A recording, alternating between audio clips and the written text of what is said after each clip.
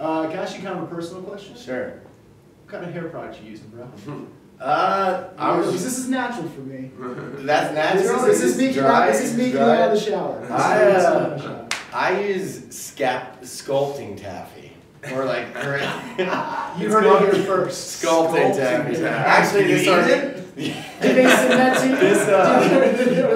you? Well, no, I go to Skylar at Allure. I've been with her for like 2 years now, and she slaps me into shape with everything, which is great. And she like tells me what to do. But this organic hair product line just like emailed me and was like, "You gotta use our stuff." There's like no chemicals in it and stuff. So I'll let you know how that goes. All right. But no, it's Don't mess with success, Craig. Yeah, I know. I don't know if I'm gonna mess up a good thing. I actually ran out of it on the day of the reunion though, and literally had a fucking anxiety attack.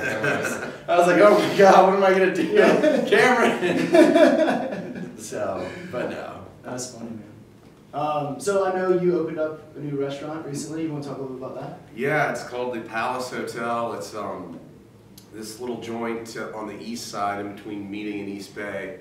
Sort of in an up-and-coming neighborhood, as it were. Probably what like Elliott Borough, Cannon Borough was 5 years ago. Right. That's how I feel about that area. You know, it's like so. Yeah, it's called the Palace Hotel. It serves gourmet hot dogs, cold beer, and some other cool sandwiches and like salads. It's very cool. Very cool. Awesome. I'm stoked. Well, I know like a big part of the show, like a big B story was you and Whitney opening a place. Yeah. No, we tried. I swear we tried. Right. I'm sure you did. But my big question is like, did Whitney open that restaurant? Well, he's working on something with the Planet Hollywood guy, who said that he wouldn't open up a hot dog stand. That was pretty awesome. Right.